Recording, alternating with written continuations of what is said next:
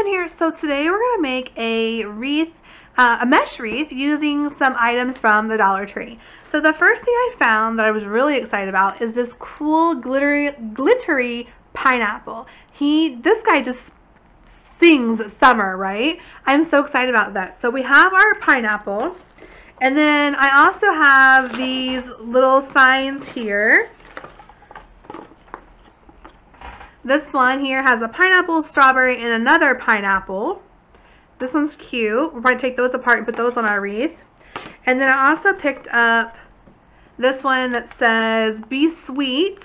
It has a different colored pineapple and a different colored strawberry to put on our wreath. So that's really cute. I'm excited about that. Then I have some pink mesh from the Dollar Tree. It's like a hot pink. I have a lime green and white, all from the Dollar Tree. Then for ribbon, I'm not really sure what ribbon I'm going to use, but I do have this ribbon, which I've used before in some of my other summer crafts. So I like this one. I may use this one again. But I also, I'm sorry.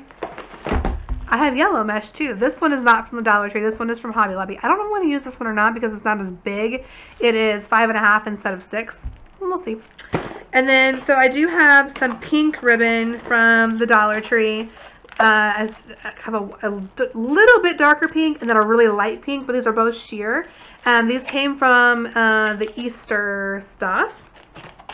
So, and then of course you need a 14-inch wire wreath frame. Okay, so then the next thing I'm going to do is, if you can see the wreath behind me, see those ribbons hanging down? We're going to do that to this wreath. So you need to pick up some of the sheer ribbon. Let me show you what it looks like. Sorry. It looks like this from the Dollar Tree. So you need whatever colors that you want to match. So I have pink, yellow, and green that I'm going to use on this wreath. I think it's really going to look cute, and it's going to be something just a little bit different. Alright, so the first thing we're going to do is cut our mesh to 8 inches. So I'm going to use a wood burning tool, but you could also use a rotary cutter or scissors. Hi. Hi. Thank you. If you're using a wood burner, make sure that you get a tempered glass cutting mat. This one is from Caterpillar, and I purchased it on Amazon. So we're going to cut our mesh to 8 inches. Please back up. It's hot. So if you're using a wood burner, you just want to run slow and make sure that you are in a well-ventilated area because the fumes are kind of stinky. Good job. Thanks. That looks beautiful when you cut it with that thing. So the way that I'm going to be positioning my sign, I only need to make 24 bundles. So I only need 24 cuts for each color. 6, 7, 8, 9, 10, 11, 13, 15, 16, 17, 18, 19, 20, 21. Titus, thank you. Alright, so now I have decided I'm going to use green, yellow, and pink. So I have that all cut up, and I'm going to show you what to do next. Okay, so the next thing you're going to do is take your pipe cleaners, fold them, and then cut them in half.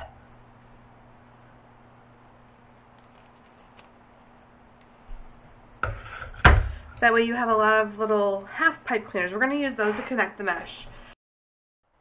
Okay, so the next thing you want to do, now that you've got your mesh all cut, is we're going to start rolling it into bundles. So you need one of each of the colors that you're going to use. And we're going to just roll so that our roll is about the size of a quarter.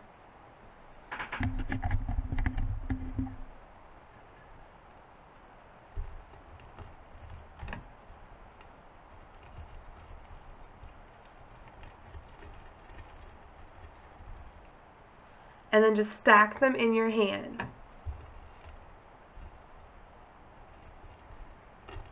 Once you have all 3 colors rolled and stacked in your hand, you're going to take one of the pipe cleaners and you're going to cross it over the top of your hand, hold it with your index finger, and then fold these in half so that they're all the same length.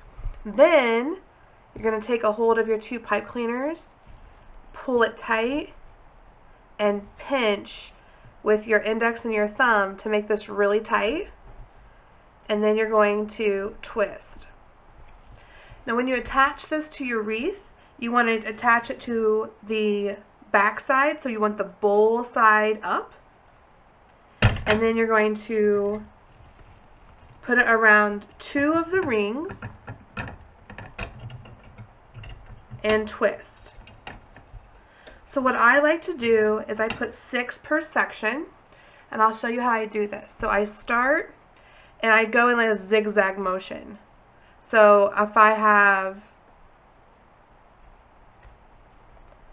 started here, so I do the bottom 2, middle 2, top 2, middle 2, bottom, back to middle. Now when I go back to this next one, it will be at the top because I'm just doing this zigzag pattern, and that makes sure that all my mesh is, there's no like fluid line in it, that it all looks like it's all going in different directions. So that's how I do it. Put 6 in each section, and we're going to put our sign off to the side.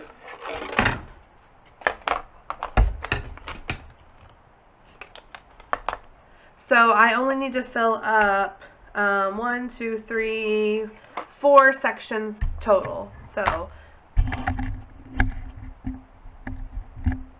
if you're going to put yours in the middle, then you'll want to make sure that you fill up the entire wreath. And I may change my mind as I'm going along, but right now I think I'm settled on going on this side of the wreath. So let's keep going here and fill up this frame.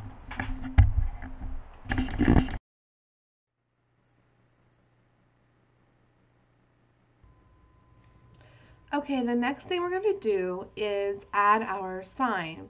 So my sign's going to fit on the side of my wreath, and so the easiest way to do this is to place the sign and then turn your wreath over and find the crossbars. And so what I did is, where the crossbars are, I put a little mark so I would know exactly where I need to put my staple. Then with a regular stapler and some half pipe cleaners, I'm going to staple near that mark with my stapler. And I'm going to go in at kind of an angle because this sign is really thin. I don't want it to go all the way through to the front. Then what I'll do is cover the staples with hot glue. Okay guys, so we're waiting for the glue to dry on our sign, and what we're going to do next is do our ribbon. So I want my ribbon to be at about 9 inches. So I'm just going to measure out 9 inches, and you can cut this with a rotary or you can just use your scissors.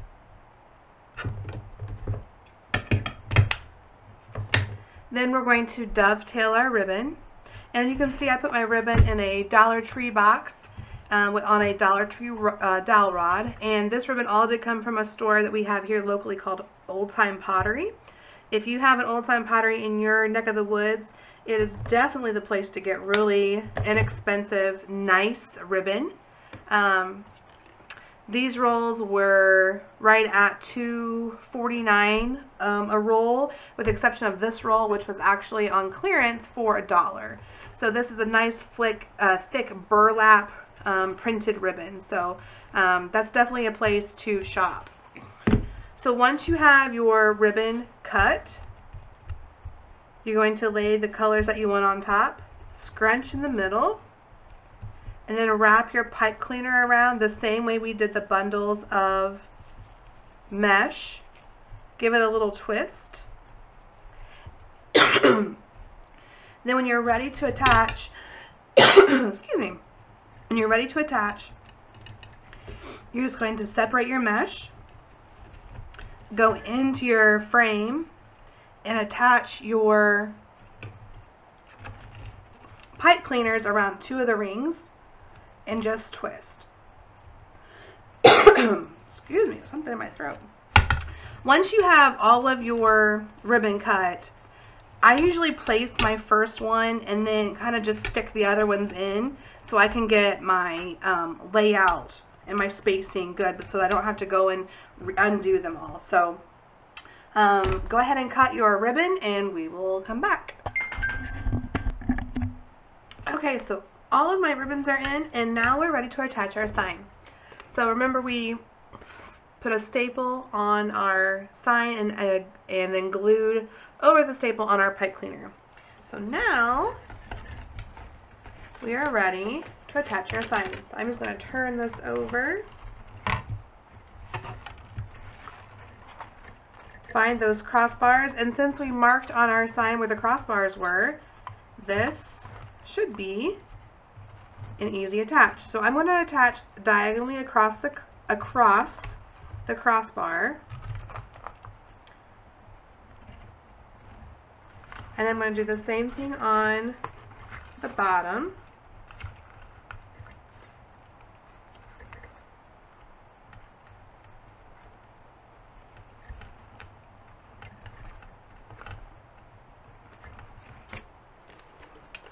So there we have it. Now you're welcome to leave it this way if you like this look, but we're going to add some hang down ribbons, and then I also have some of these little signs here that I showed you at the beginning. These little guys. And I have this sheer ribbon that we're going to use.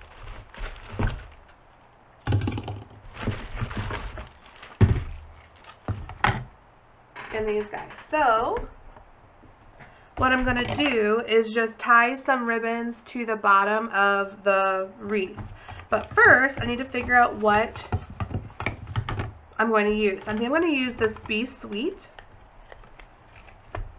So these just pull right off of the ribbon. And I'm going to use the 2 yellow pineapples.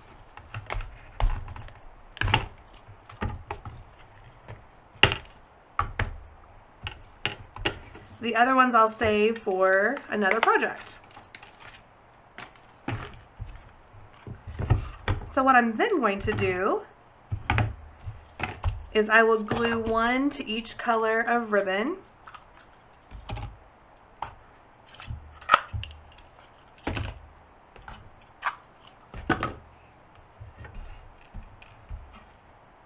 So we'll put a strip of glue down the center and put our ribbon on top of that. Oh, my glue gun's not hot enough. Okay, so let's do the next part instead. So what I like to do is lay my wreath on the table with it hanging off the edge. And you want to put it upside down. Then you're just going to take your ribbon. Let's see if you can see this better. So you're just going to take your ribbon, you want to make sure it's centered, and you're just going to tie a piece.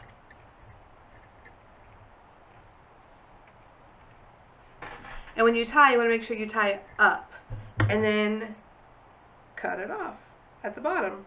And you're just going to rotate all your colors. And I don't do a pattern because I want them to just kind of look like a hodgepodge of colors. So I will do all the colors and then kind of go back and fill in. And you want them to all be kind of different lengths. So right now they're about 15 inches long, and you want those to vary. And then at the end, when we're all done, you're going to dip the ends in Mod Podge to keep them from fraying. And I can give you an idea of what I'm talking about because I did another wreath like this. So let me show you that really quick. So my other wreath, let's move you real quick, that I did is hanging here on the wall. And you can see how these ribbons are all different lengths. That's exactly the look that we're going for. And except we're going to put the pineapples hanging here. So that's what we are trying to do right now. Alright guys, so this is how it turned out. It is so cute. I love the way it turned out. We have our 3 signs hanging down here, and we did put some Mod Podge on the bottom of our ribbons. You can't even see it. It dries clear. So I hope you guys have enjoyed this video. Don't forget to hit the like button and subscribe. Until next time, keep crafting.